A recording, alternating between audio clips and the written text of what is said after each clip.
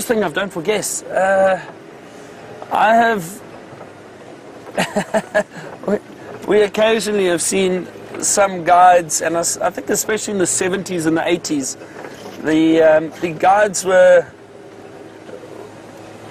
It was a time where Africa was wild and untouched, and I think a lot of the original guides were a little bit like that.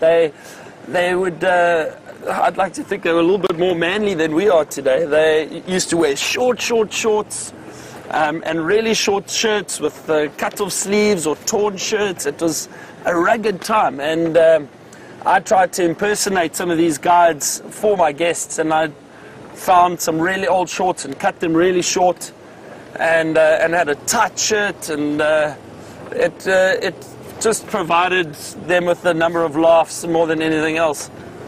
But I haven't really eaten anything, or I've had mapani worms. We get mapani worms on a mapani tree out in this area, usually in summer. And dried, most people do eat them in Africa. And I have eaten a few mapani worms in my life, but nothing too hectic with anything else for guests now that I think of it.